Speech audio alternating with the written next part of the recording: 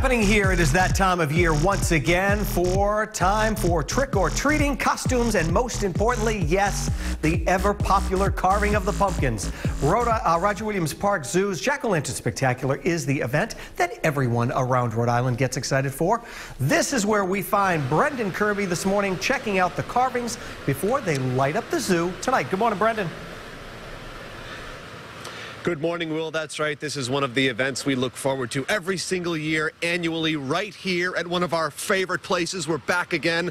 They really ought to get me my own room here at Roger Williams Park Zoo. This place is so awesome. We always have a blast. But it is, as you said, the 30th annual Jack-O-Lantern Spectacular kicked off last night and runs through November 4th. So fire up your favorite Instagram filter and come on out, because you're going to want to take pictures of everything that's happening here. And joining us this morning to tell us even more about what we need to know is John Conway. Good morning, sir. Good morning. It is so nice to have you here. Talk about your role and really what it is you do. I mean, this is going to be so much fun for the visitors, but you are heavily involved getting in there, making these designs happen, aren't you? Yes, sir.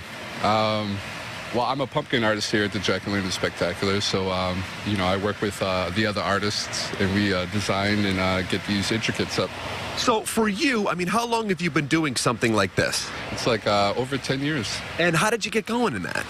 I have a friend that's also a pumpkin artist, so he was my in, you know? Well, and for you, I mean, where does the inspiration come from? Certainly we know this year's theme, A Night at the Library here, and there are so many different ways you can go with something like that. So where does the direct inspiration come from, and how does the process really begin? Well, it comes from the creator, John Reckner. He comes up with the theme of the show, and he does like a pretty good outline of most of the skits that we break down into. But and he'll have some ideas of what he's looking for, but you know, he's a great guy. He gives us a little bit of leeway where we can kind of do our own thing as well. You have to have a vision, but to give you that creative autonomy, if you will, to kind of take it your own way must mean a lot to you as an artist. I mean, it doesn't get any better. I mean, honestly, when you don't need my help. No, not at all. You know, John's just a great guy. You know, he'd be like take comics, for instance. Sure. We're going to do a comic section, and instead of superheroes, I was like, you know, I'm going to do those other books that don't kind of get as much attention. So. And talk about the tools of the trade here laid out and how you work with them. Oh, yeah. So these are great. So, I mean, we'll start out with a sketch. I mean, we just use like a pen, but then we move to Sharpies. And then we do a lot of grayscale markers and the good old blender, which, you know, that's how the magic happens in there. And these two, can you speak directly about these two pumpkins we have here? Obviously, we know Harry Potter, but the other one, of course. Oh, yeah. Well, first the Harry Potter. This is done by Taylor. She's a second-year artist with us, and she's doing phenomenal work. And then we have a pumpkin that I did. This is for the comic section. Again, it's like one of those not superhero comics, so it's lock and key. It's actually written by Stephen King's son, and amazing artwork by Gabriel Rodriguez. Well, you've done a remarkable job, and you and the whole team deserve so much credit. Thanks for joining us here this morning, John. I appreciate it. Thank you very much. Great pleasure chatting with this fine gentleman. We're going to learn even more as the morning rolls on, getting the inside scoop all about this year's Jack-O-Lantern Spectacular. Hard to believe they've been at it for 3 decades, you guys. There's lots to see and do. We'll have more for you in a bit. For now, back to you. Celebrating 30 years of Halloween magic, Roger Williams Park Zoo Jack-O-Lantern Spectacular is the place to visit to see more than 5,000 intricately carved pumpkins light up the night. This is where we find Brendan this morning. He's checking out all those pumpkins. How's it going?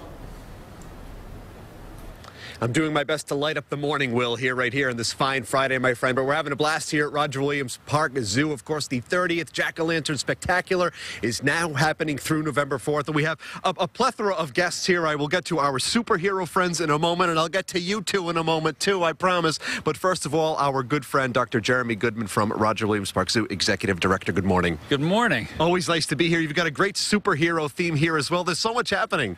There is, and it's just an incredible show we have this year, as we always do. And last year we added the Soaring Eagle zip ride, and we still have that again this year. But this year we've also added theme nights, and Wednesdays and Thursday nights, which are our value nights on weeknights anyway. But we want people to have just such an incredible time, and we have princesses and fairy tales, we have wizards, and we have superheroes. And you encourage people to actually come dressed, as we see the kiddos are ready to go in their favorite costumes as well. Yeah, absolutely. The kids should definitely come dressed up in costumes. They can meet the other costume characters. Adults can dress up in costumes. The one caveat is adults can't wear masks. Anybody 12 or over, for safety reasons, cannot wear a mask. But otherwise, kids, come in your costumes and have a great time. Very good tip. Safety first, of course. And just how excited is everybody here? I mean, this is a year in the making. You planned it. It takes so long, but now it's here. It's ready to go, and everyone's just delighted, aren't they? It is. Last night was the first night of the show. It was spectacular, as always. And, you know, this weekend, we're looking for a great weekend with the holiday weekend. The weather's terrific. And just come on out and support the zoo.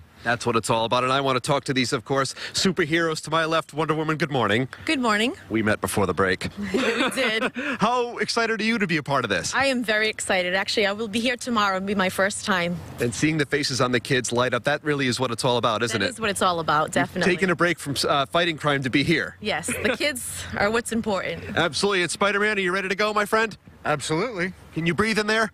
Absolutely. No problem. And how much fun is it for you just to see those faces on the kids? It is the most wonderful thing in the world. Yeah, those smiling faces are really is what it's all about. And speaking of a few of them, I'm going to get to know them. Hello, what is your name? Vivian. Vivian, how old are you? 3. 3. Very nice. Are you excited about seeing all the pumpkins? Yeah. What's your favorite part about being here? Going to the zoo. Oh, very nice. And what are you dressed as? I think I know, but tell everybody. Lion. Very nice. And my man right here, I know who you are. Tell everybody what you're dressed as. Link. Lincoln, how old are you? 7. Is that your favorite video game? Yeah, and a little. What's your favorite thing about being at the zoo? Looking at the animals. Yeah, there's lots of fun things to do here, you guys. Dr. Jeremy Goodman, Wonder Woman, Spider-Man, and our 2 young friends here. We're just having nothing but fun at Roger Williams Park Zoo, you guys. Come on out, check out the Jack-O-Lantern Spectacular. We'll have more later this morning. For now, back to you.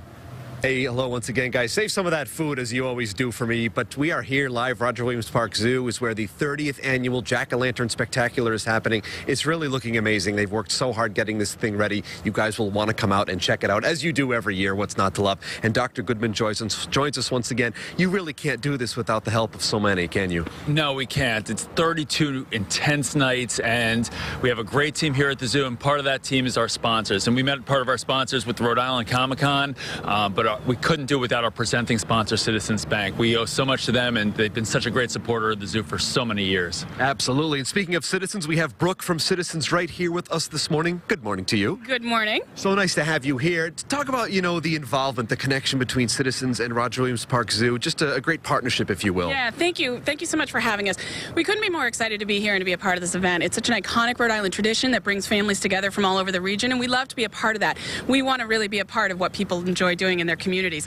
So we're happy to be here. We're happy to be supportive of the zoo and their important programs, their important educational and conservation programs, and we want to be here and be a part of it. If you want, I can introduce you to Spider-Man. I do, yes. Absolutely, thank you. Wonder Woman and I are getting drinks this weekend. But lastly here how are you? Good morning, Jen from Roger Williams Park Zoo. Who do we have here? This is Violet, and Violet is a blue-tongued skink. Now, what do we need to know about a blue-tongued skink? Well, she is incredibly gentle. She's an exotic animal, so native to the other side of the world, Australia, that part of the world. But she is actually wearing her Halloween costume right now. Talk to us about that. So, she's very gentle. In the wild, they just kind of hang out and hide out most of the time. They're omnivores, so she's going to eat a little bit of plants, some bugs, and little small mammals if she can find them.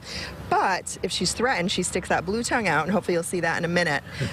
Most animals stick their tongues out at me, so I'm sure we're just moments away. But what that does is it actually tricks other animals into thinking that she is a venomous snake. So in her habitat would be a venomous snake called a blue tongue adder. So sort of a defense mechanism. Yeah, that's it. That's all she does. So she's happy to hang out here. And you know, honestly, whenever we're here, we're meeting one of the animals, I get, you know, a little nervous, just not that anything's going to happen, but because they are animals and we are learning about them and sharing this earth with them. But she's very docile, seems very friendly. You know, when you see something like this, you think, oh my God, like I'm nervous, I'm extra nervous, but we really don't have to be, do we? No. No, and I mean, it's really about respecting an individual animal and understanding that they're an animal, right? And just honoring kind of their role and just observing behavior and making sure that they're happy and comfortable. Do you just learn something new every day when you're here? Every single day I do. It's magical, and I love it so much. So just to spend some time with an animal like Violet is really, it's an honor. Oh, I think we just saw. Hang on. Did you? Oh, come on, Violet. This isn't a rehearsal. There it is. It's the Rhode Show talent show right here. And when you are introducing Violet to the kids and you're seeing those smiling faces and seeing them, I would imagine they ask some of the most incredible questions. Yeah, they always do. Sometimes it's something about what they eat and how old they are. People really love to know an animal's individual story. So Violet did come through the pet trade. She was actually a pet that someone could no longer keep, and that happens a lot with exotics. Luckily, she ended up here at the zoo. It doesn't always happen that way, but we're very grateful that we have her. So thanks to the Rhode Island SPCA for, we worked with them to get her. Absolutely. Well, thanks to you guys here at the zoo for all the remarkable work you are doing. Jen, a great pleasure to have you join us. Always. Thank you. All right. And Dr. Goodman, good to see you as always. Brooke from Citizens. I mean, don't we look like a lovely family? And we have our own pet right here. It's the 30th annual Jack-o'-lantern Spectacular, you guys, happening at Roger Williams Park Zoo. You don't want to miss it, running through November 4th. They have worked so hard. Come on out, see all that they have to offer. Make your plans now. Back to you.